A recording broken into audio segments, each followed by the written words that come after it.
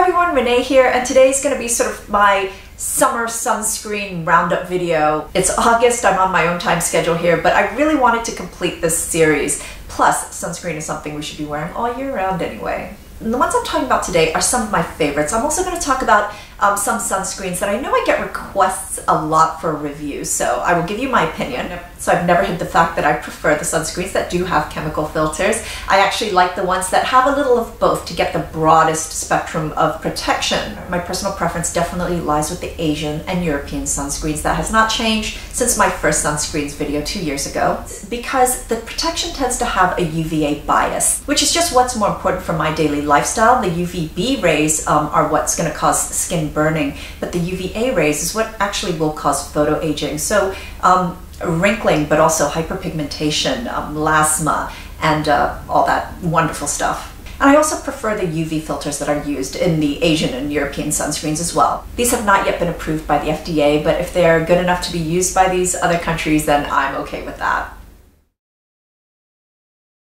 Is that these are all photostable filters, so they will not break down easily in the presence of the sun and cause more oxidative stress on your skin. Unfortunately, a lot of the US chemical filters are not photostable, so they actually need the presence of other components to provide the stability. These filters were actually created specifically for the purpose of effectively protecting our skin from harmful UV rays. They also tend to be less irritating because the molecular size will be larger and they will tend to sit more on the surface of your skin rather than, show up in a pee. So if you find that American chemical sunscreens tend to irritate your skin, the European ones or the Asian ones may not. And of course, on the shallower end of my preferences, but certainly a very, very important factor, is the whole cosmetic elegance. It's the whole invisibility factor, the non-invasiveness, the fact that you can apply it on your skin and then it just kind of, it's like nothing. It's like there's nothing there. So the most balanced filters for both UVA and UVB are zinc oxide, as we know it's a mineral, but also Tinosorb S and Tinosorb M. So Tinosorb S and Tinosorb M are both highly, highly photostable. They give a true broad spectrum, effective and equal protection against every wavelength. This will protect against skin cancer and also helps with aging. Uvinol A+ is a very powerful UVA protector, and you will find this in a lot of Asian sunscreens. In US sunscreens, the only really powerful UVA chemical filter is avobenzone. Unfortunately, it's not a very photostable one, so it breaks down quite quickly. Uvinol T150 is a very powerful UVB protector. Again, it's completely stable, it's completely safe, just like the rest of these, and a formula doesn't require a lot of it to provide sufficient protection. So last year I did talk about this sunscreen, the Anessa Essence UV Sunscreen Aqua Booster. So I'm not going to review it today, it is one of my favorite Japanese sunscreens. Although what I am going to talk about, they're sensitive skin versions, which I personally really, really like. They're exactly the same as the original version, other than they got rid of some of the irritating ingredients, so those with very sensitive skin or children can actually use them. Ingredients like alcohol, these have no alcohol in them. So this white version, which is the version I use more of, this has an SPF of 35, PA3+, is great for everyday use, whereas this one has an SPF of 50 and a PA of 4+ when you're really out there hardcore. So this has a mixture of mineral and chemical filters. It has 12.5% of zinc oxide. This also has Univol A+, Univol T150, and Tinosorb S. This also has a lightweight, thin, milky texture which applies and basically just becomes invisible on your skin.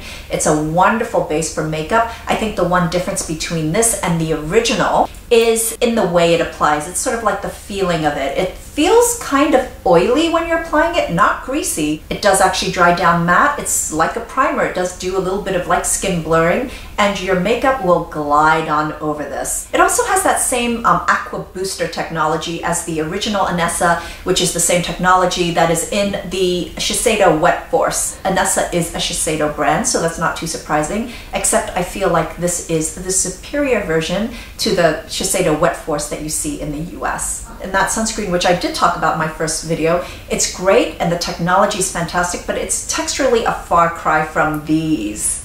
It's a lot thicker, it's more casty. Unfortunately, that formula had to be changed to be sold in the US. So I feel like these are the uncompromised version of what that should be. So what this Aqua Booster technology does is once the sunscreen comes into contact with sweat, sebum, or water, then the protection amps up by about 20%. There's also hyaluronic acid in here, plant extracts, vitamin E. So even though it keeps your skin dry throughout the day, it is not drying. So right now, as far as Japanese sunscreens go, this one is just so popular and very accessible. Any kind of Asian market will have this. This is Sunplay Skin Aqua UV Super Moisture Gel with an SPF of 50 and a PA of 4+. It feels glorious on the skin. It feels really hydrating despite the fact that there is a hefty amount of alcohol in here. So my skin doesn't really get dried out from using this. In fact, I feel like it's sort of hydrating. It's got 2 molecular weights of hyaluronic acid to keep your skin hydrated, but it also contains collagen, amino acids. This is completely weightless, disappears on your skin. This also contains their patented Solar X3 technology,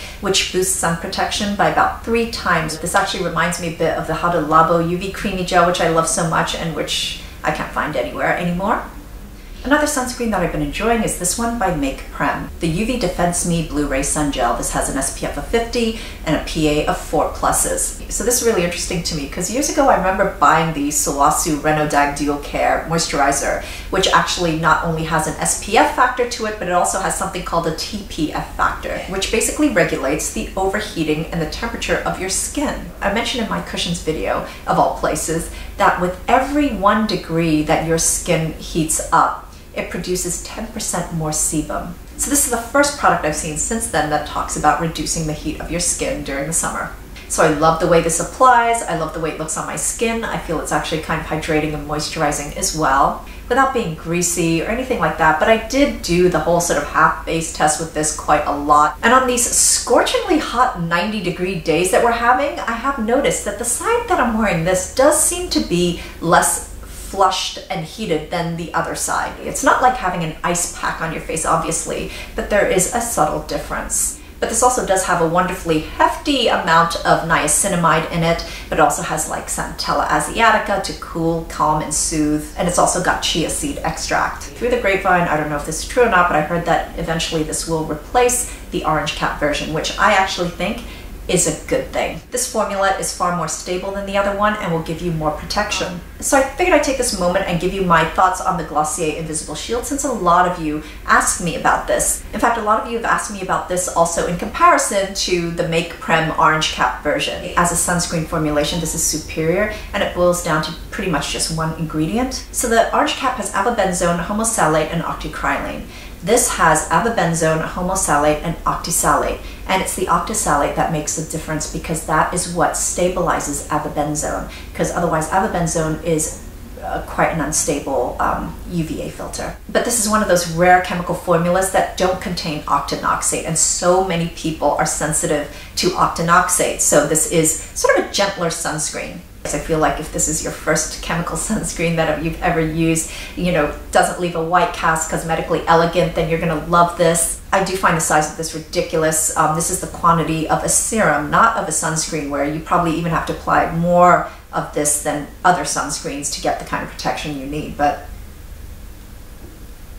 I've been so impressed by the quality of Avène's mineral sunscreens, and I equally love their chemical ones. This is Avène's very high protection emulsion SPF 50+. While I feel like their mineral sunscreens are very hydrating and moisturizing, their chemical ones are actually so perfect for hot, sweltering, sweaty days. If you have normal to oily skin, you will love this because these are completely dry touch. The only one purpose of this is to protect your skin from the sun. So it is fantastic if you have super fair skin, if you have freckles that you don't find charming and you don't want them to get any darker, if you have melasma that pretty much gets darker if you're looking out the window, if you have any kind of hyperpigmentation or any kind of pigmentation that you're trying to protect from the sun, this will help. This is lightweight, it will sink into your skin, turn invisible, you won't be able to feel it. It will leave your skin with a matte finish. And this will seriously keep your skin from getting greasy.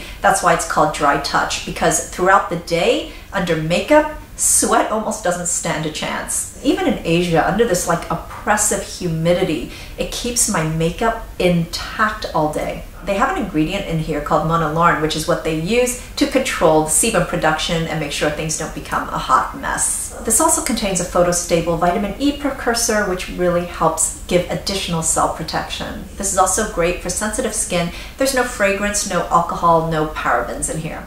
Let's talk about Bioderma. I've got two amazing sunscreens from them, one of which is better for normal to oily skin and one which is better for normal to dry skin. Let's talk first about Photoderm Max SPF 50 Plus Aqua Fluid. This has a European UVA rating of 24. This is fantastic for sensitive skin, for all skin. In fact, this is the latest version of their Photoderm Max because their earlier version, I remember, had alcohol in it, and this has no alcohol in it, but it is just as good, if not actually even better now. This has no octinoxate, so you will not get irritation from that if you're sensitive to it. This is perfect for normal to oilier skin types, although when I'm in Asia, that's sort of what I feel like I have. This will not dry out your skin though. It will control the sebum throughout the day, but you're not gonna have like these dry patches or anything like that. It will just disappear on your skin. It will be invisible like you didn't apply anything. This is also a dry touch formula like the Avene. In fact, this has a combination of 3 different powders in the formula to make sure that your sebum is controlled and you don't end up looking like a grease ball. There's also no oil in here. It's an oil-free formula. If you have drier skin or you're doing skin treatments like retinol or taking medication that's, giving you really dry, sort of flaky skin, then this is a great alternative. It's also a great alternative for the colder months. In fact, their Photoderm Anti-Age SPF 30, I really love this cosmetically. It's not going to have the dry touch effect, but it's so moisturizing and hydrating. I feel like when you apply this, it really sort of relaxes all those fine lines on your face. While we're on the subject for sunscreens for dry skin, I actually really like this one from Innisfree. Their Perfect UV Protection Cream, long-lasting for dry skin. This is also so moisturizing. It also has some nice skincare elements to it, some great plant extracts. This has chemical and physical filters. Actually, the only physical filter this has is titanium dioxide. This is a multitasker. You could use this as a moisturizer. It's got green tea extract, sunflower seed oil, Centella asiatica, turmeric, and chia seed to just really nourish your skin. It applies in a buttery way. It's very moisturizing. It leaves your skin feeling so soft. For those of you who are sensitive to fragrance, there is a little bit of added fragrance in here. For those of you who are just nose sensitive to fragrance, it's very subtle and it's very sort of it actually smells quite natural and minty even. Another one that I feel is great for normal to dry skin is this one from CosRx. Their Aloe Soothing Sun Cream, SPF 50 PA+++. This is also a physical and chemical combination. It does have titanium dioxide in it. Application-wise, just like the Innisfree, this feels so comforting on your skin. There's absolutely no white cast. It disappears, but it leaves your skin feeling so soft and smooth and very hydrated. So it says that each tube of this contains 5,500 ppm of aloe extract. I don't actually know what that means percentage-wise, but it's got to be a decent amount. This also contains licorice root extract for some brightening and vitamin E. This has some alcohol in it, not a lot, not so much that you could smell it or you notice it, but if you're very sensitive, it's there. For those of you who are sensitive to fragrance, there is some added fragrance in here. It's not strong, it smells very soapy. So let's talk about these guys from Thank You Farm. I've got 3 of them here, the Sun Protect Water Sun Cream, the Sun Protect Light Sun Essence, and the Sun Protect Shimmer Sun Essence. My personal preference out of all of these by far is this one, which is the Light Sun Essence. It has an SPF of 50, PA of 3+. This one to me just feels the best and I feel performs the best as well. The problem with this one for me, even though it actually applies as a thinner, it feels like a thinner formula, is that there's a little bit of pilling that happens if I apply makeup on over it, and that's just not cool. So out of all 3 of these, this is also the one that doesn't contain any alcohol, which is why this one has a thinner consistency. It really is sort of very watery. This actually feels a lot like a lighter version of the CosRx, so this could be better suited for all skin types. There is added fragrance to this. It's very subtle. It's sort of like this refreshing scent, but it kind of disappears immediately. So instead of this, same idea but much better formula is this one from Hamish. Their Artless Glow Base SPF 50 PA3+. I did review this last year, but more as a primer. So if you're into Charlotte Tilbury's Wonder Glow or Burberry's Fresh Glow, both of them are very similar in their subtle radiance. It just gives you that beautiful complexion. It looks really natural. This is exactly that. It won't make you look, it's not too much, it won't make you look metallic. It's also a thin formula that makeup just glides on over and just stays in place. But as a sunscreen, this is absolutely fantastic. It's like the ultimate multitasker. It's got physical and chemical. The physical is titanium dioxide again. This also has a really good hefty amount of niacinamide as well. It's right up there in the ingredient deck. It's also got some lovely plant extracts. There's no alcohol in here. There's a little bit of fragrance. It's very subtle. It's pleasant, not overwhelming. I do have one US sunscreen, though it is geisha inspired. It is so fabulous. It took me a long time to get this because it is on the pricey side. We're talking, of course, about Tatcha's Silken Pore Perfecting Sunscreen. It has a broad spectrum of SPF 35, PA3+, so it has both physical and mineral filters. This is 15% zinc oxide and 5% octosalate. They did not want any oxybenzone, octinoxate, or homosalate, or any sunscreen that can be irritating to your skin in their formula. But this also has the beautiful skincare ingredients in it as well. It's got licorice root extract, green tea, camellia, rice extract, all those wonderful things. But besides all of that, I have to say that this is probably, for a 15% zinc oxide product, this probably has to be the most cosmetically elegant sunscreen. It absolutely glides on your skin. It's invisible. It's lightweight. There's no cast. It smooths out your skin. It blurs things out. You know, and I am one of those people. I will walk around with one half of my face one sunscreen, the other half of my face another sunscreen, just for comparison purposes. And even in the most sweltering, greasy weather, this side holds up under makeup beautifully. In the middle of a sticky afternoon, walking around, this side is still blurred and perfect, whereas this side is kind of like greasy, pores look enlarged, and yeah. There's really no greasiness or shininess through the day for me, but at the same time, this isn't drying either. I feel like all skin types can benefit from this, but I think if you have normal to oily skin, you will love it. So I'm going to really quickly talk about Ulta only because a lot of you guys asked me about it, and you asked me about it because it is so beloved by so many people. The UV Clear is the one that everyone loves. It's got a broad spectrum SPF of 46. It's got 9% zinc oxide, which they call a transparent zinc oxide. I think that's just, they're using nanoparticles. This has 7.5% octinoxate. I'm actually kind of surprised, to be honest, that they would choose octinoxate, especially because they say, oh, this is great for people with acne skin, this is great for people who have rosacea, anyone with sensitive skin, because octinoxate is so known to irritate so many people. In fact, my sister has rosacea and she flares up very easily. Whenever she even uses foundation that might have octinoxate in it, I can actually watch her go red in front of my very eyes, and it's very fast too. So I thought that maybe there's a chance they used encapsulated octinoxate, which is what a lot of more virtuous sunscreens do nowadays. When you encapsulate octinoxate, it actually works better because it sits on top of your skin and acts very much like a mineral sunscreen filter. And they replied no, so the 5% niacinamide is nice. This is oil-free. This has sodium hyaluronate, vitamin E, no fragrance, no alcohol. It disappears on your skin. It's not heavy. I mean, it's a decent sunscreen. I'm just bored. Lips are definitely the easiest skin on our body to sunburn. So it is really important that there is some coverage. I know I myself neglect my lips all the time. I am absolutely in love with these Suntegrity Lip CPR lip balms. They are the softest, most buttery lip balms. I'm wearing the peach shimmery color right now. This has an SPF of 30. It's 18% zinc oxide. They are moisturizing. They really cover your lips. This is pretty opaque. And it also tastes a little sweet. In fact, it reminds me so much of the Kiehl's Butterstick lip treatment, which I also love. This has an SPF of 25. The other lip treatment that I've been loving so much is also this one from Supergoop. They're Shine On Lip Screen with an SPF of 50. This is also water resistant up to 80 minutes. So what I really love about this is sort of a lip gloss, but you can also put it over any lipstick that you're already wearing. So it's basically a protective shield that you apply on over whatever your favorite lip product is at the moment. There's no scent to it whatsoever. You can use it on its own. You could wear it over a lip stain or lipstick. It's just really nice. And this has staying power. It stays on through water. It's not sticky in the sense that your hair is, your hair is not going to stick in your lips, but it definitely sticks on your lips. So yeah, this is something you don't even need to reapply that often, but it's just perfect because it's easy to reapply.